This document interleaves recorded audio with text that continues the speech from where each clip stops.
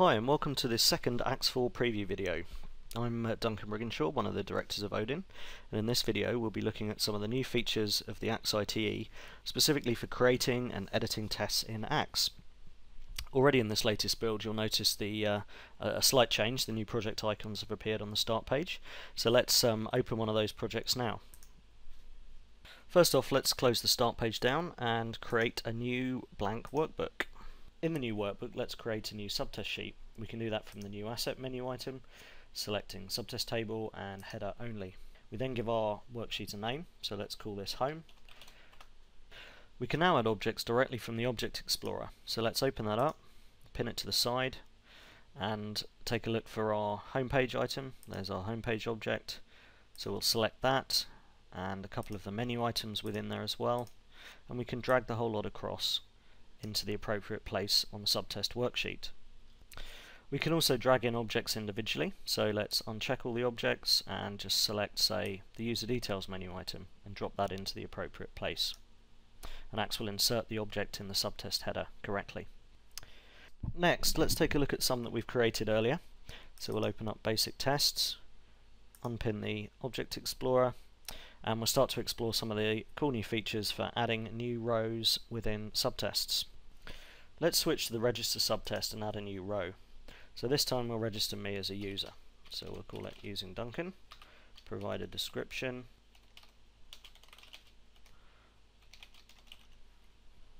and we'll place our cursor on the first action, which in this case is for the register window.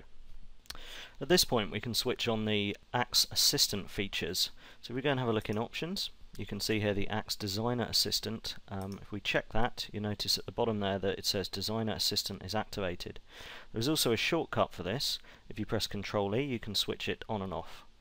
Let's just switch back to the home view, and now we can click on one of the cells, and you'll notice straight away that we get a list of the actions available for that class of object. Let's click on the register window, and we can select Set. And then we'll set the title value and the data to Mr. We'll set, in this case, my name to Duncan Brigginshaw, and you can see how easily there we can start to create our subtest layouts directly from the action selections. The information for the action sets provided in the drop down here is created dynamically. So you can see here we've got a category of custom, and this will pick up any custom actions that have been created by the technician on that particular project. Let's very quickly create a custom action to demonstrate that feature. So we open up our action map for Selenium, C#, add in our action, let's call it my action, and my parameter, put in our code-like command, whatever that might be, and some documentation. Documentation for my action. So we'll save our action map there and close that down, pop back to our basic test table, and now when I open my drop down here, you'll see in the custom category the action and documentation appearing dynamically from our action maps.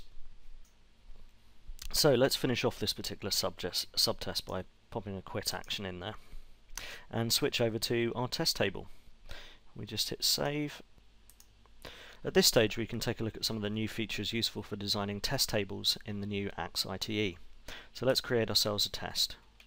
We add a new test in here called my test, provide a brief description, and then you'll notice when we click on the base state column now, it provides us with a list of available base states. So let's select restart home. At this stage now, to build up the rest of our test process, we don't need to type anything else in. This is one of the great new features of this product release. So we can essentially just select our subtest items directly from the drop-downs. So if we look at our basic tests, we can see in here that we've got a home page, and in there we'll go to select register. You notice that it fills in the proper path to that subtest and the ID for us. Let's add the one that we just created. So in our register, you'll see here using Duncan appears. We go to our next one along, and we can do register success and pick out whether the page was displayed or save the password. You'll notice also that the description for that particular subtest appears as a tooltip when you hover over the entry for that subtest ID in the drop down selections there. So let's pick save password and save our test.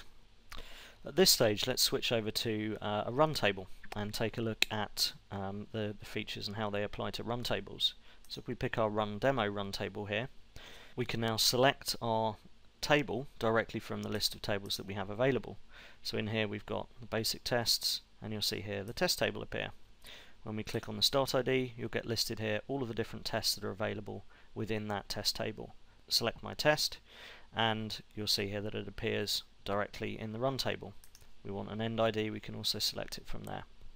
So that's taken a look at some of the new assistant features that we've provided in this Axe 4 release. You'll also have noticed from the previous video that we've added some context menus to this as well.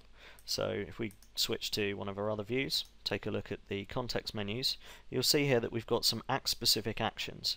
For example, inserting data source column, building selected tests, building the whole worksheet, for example. So that concludes this preview video. Next time we'll be looking at some of the new ALM connectivity features of the new ITE.